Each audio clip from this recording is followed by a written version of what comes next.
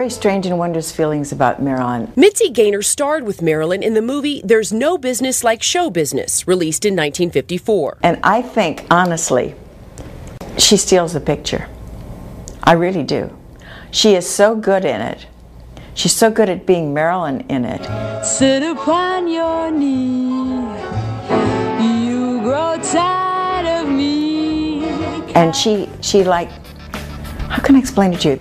She kind of glowed in the dark. I first saw her in person in the hairdressing department at Fox. I was doing something like one of my girl pictures, like Golden Girl or the I Don't Care Girl, or Look Up in the Sky, It's a Girl, or one of those things. And this girl came in, and she was all kind of very shiny, and she had like last night's makeup on, and she hadn't taken a shower, and I didn't know who she was, not much. And for somebody to come in the next day with last night's makeup on, I mean, puff, darling, we were really, insane with tee-hees. We didn't realize that she was up all night because she was learning her lines and, suffering. Right.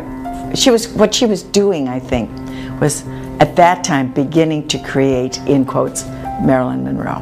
I think that she was known as a dumb blonde. She was about as dumb as Winston Churchill. No, I mean it. She knew what she wanted, she knew how to get it. Killed her. But she was used. She gave and gave and gave and gave and gave. I guess you can tell from me talking about her, I was maybe one of her biggest fans.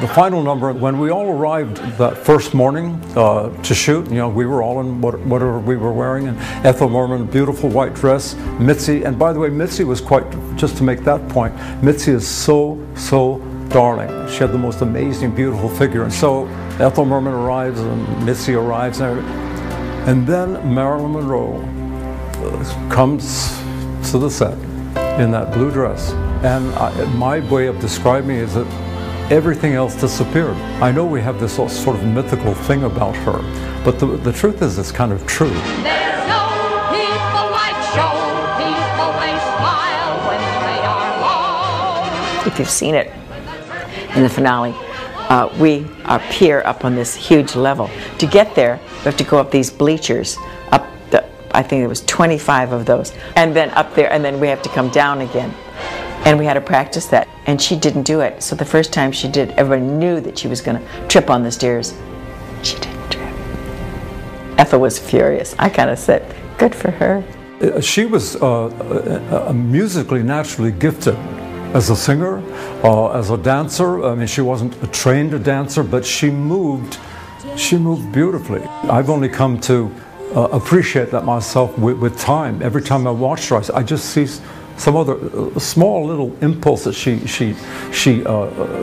gives, and that's natural. You can't learn that. So much of what you hear about her is about how hard she was to work with, and so she wasn't hard to work with when she worked. She never upstaged you. She never got in your way. She never got in your light. She never, ever did. She was beautifully concentrated, cared really deeply about what she was doing. She wasn't, she didn't laugh and giggle and talk to people in between takes. That's how focused she was. And I've always remembered that and admire it tremendously. She was Marilyn, and there would be other people around her. She knew what she was supposed to do. She was very good with her lines, but if she didn't want to do it, she would say, well, don't you realize that I don't think I'm doing this very well. Take 48. Well, I think, oh dear, what's the next word? Take 96. It got to be kind of like that. Nothing fazed her. What she did when she went home at night, I don't know. But what she did on the set, she was very determined to make herself into Marilyn Monroe. Did Marilyn seem guarded to you? Yes. How? Marilyn wouldn't let you in. She was Marilyn Monroe. She worked at that. Ethel and I were, you know, singing and dancing and carrying on, and Donald O'Connor and I would be telling jokes, but she would be in her dressing room getting ready, and we always knew that something was up when her crew came out of the dressing room and she didn't come out. Meaning?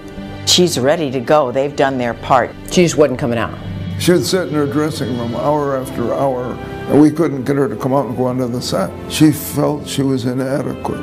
She felt, in certain instances, what she had to offer to deliver in her profession was not sufficient for what the role demanded and the people around her expected, that she would not deliver. And she was supposedly more and more frightened all the time, and the more frightened she got, the more vulnerable she became. And the more vulnerable she became, the more you could see there was really such a soul in there. There's 7 billion people in the world, and I would guess that 2/3 of them wonder if anybody else in the world really fully relates to them. She was one of those 2/3. In their heart, they wondered, does anybody really care an awful lot that I'm here and now? And I think she was one of those. What kind of a life did she have? She never was really happy. I don't think there was ever anybody that really